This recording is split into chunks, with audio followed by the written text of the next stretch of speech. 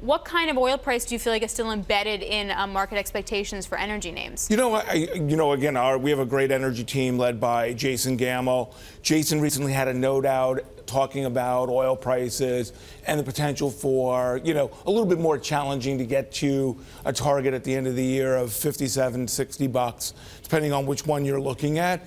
And so I think, again, it's not necessarily oil as opposed to the sentiment in the group. We continue to see outflows from ETFs. We still see no one wants to step up and own energy here.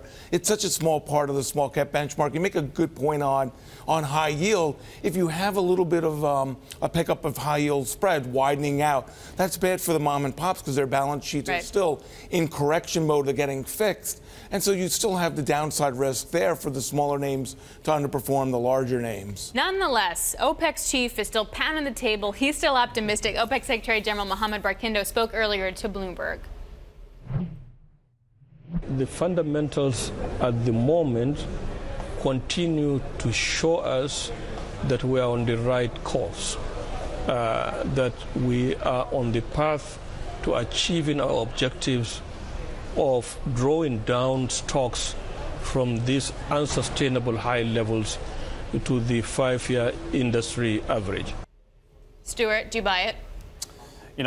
It's not for me to decide, but I think if you look at dividend futures, which is a key derivative instrument that we follow, they have actually showed a slowdown in growth expectations, so the market is not buying it. And from that, I look earlier in the year when oil was rallying a bit.